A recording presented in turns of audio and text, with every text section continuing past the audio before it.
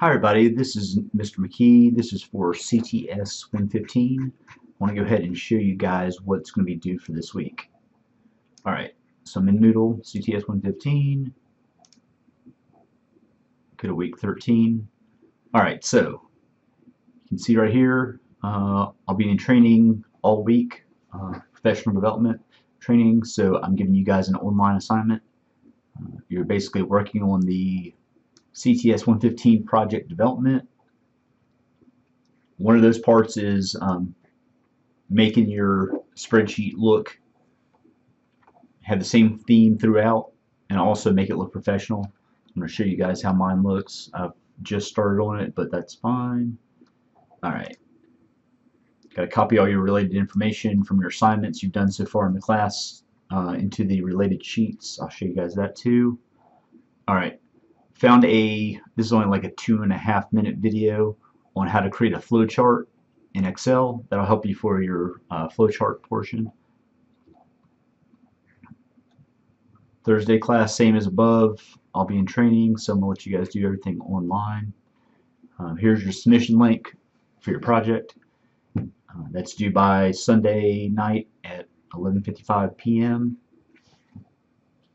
Alright, so let me show you guys what I'm going to expect. Alright, so here's this spreadsheet looks almost identical to what I posted online for you guys on Moodle.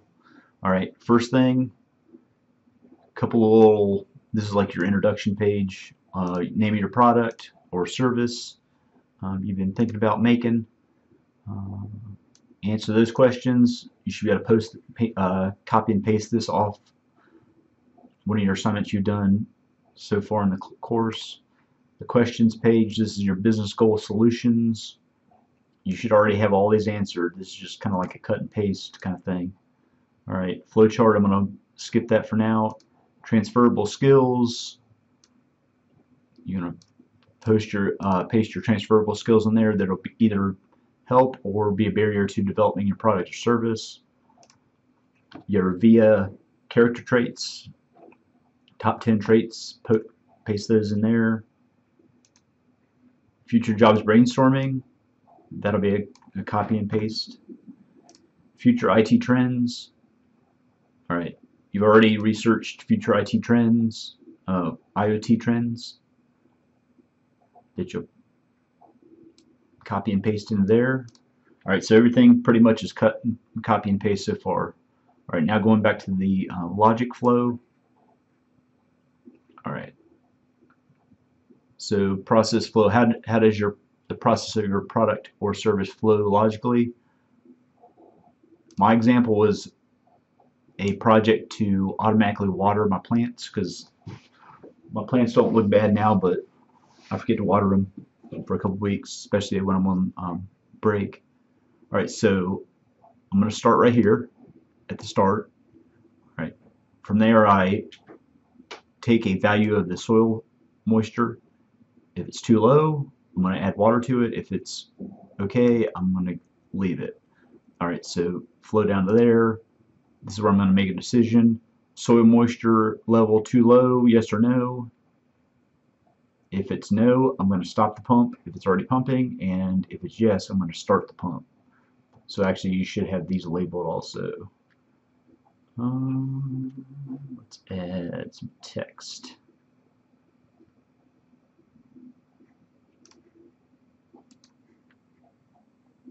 Insert text right here.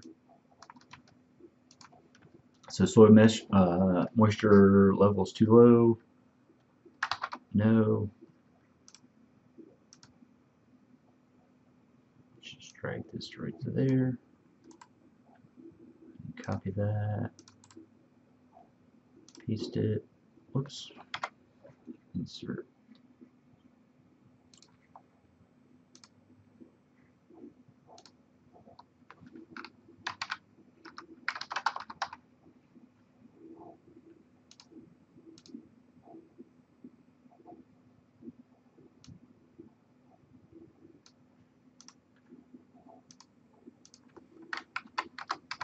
Alright, so pretty easy. starting my process right here, taking a soil moisture sample, deciding whether the soil moisture is too low. If it's not too low, I want to stop the pump because possibly it's already been running. If it is too low, go to yes, start the pump. That ends the process.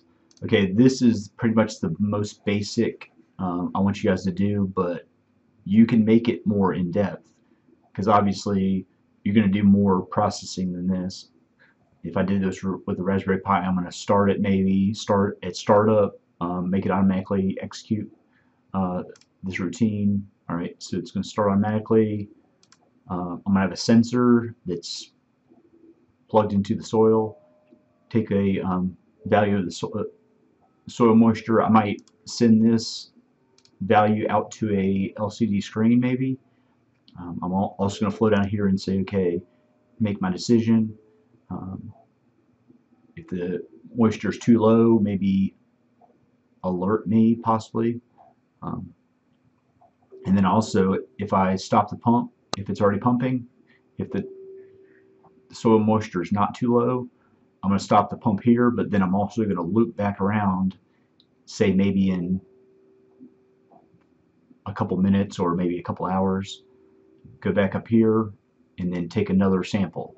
Okay, if it's still no, I'm going to keep looping around until it actually goes to yes. When it goes to yes, it'll start the pump again.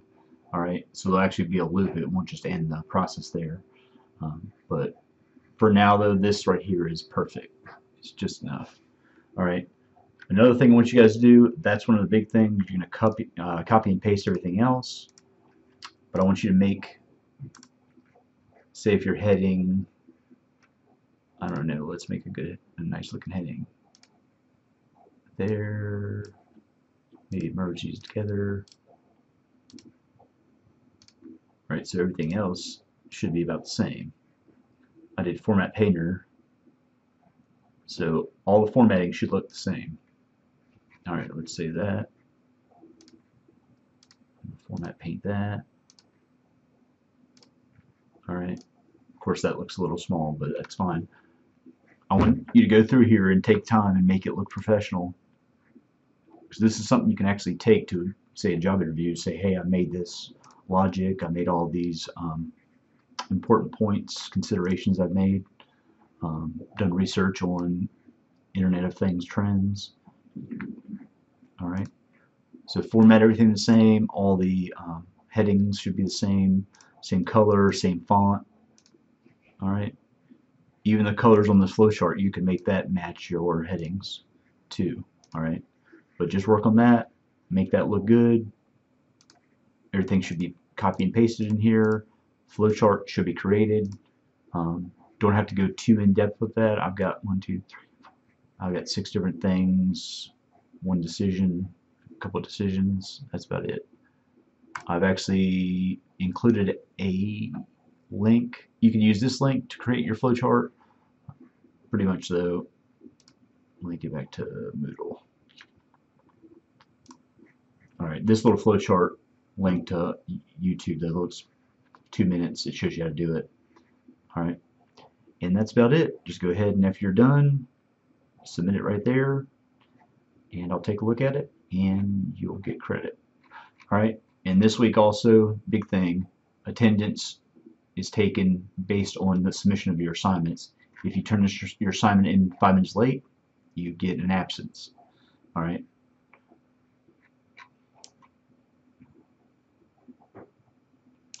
And that's it. I'm going to go ahead and put this video up here so you guys can see it, and send me an email if you have any questions. Alright, there's my email right there. Alright, thanks for watching.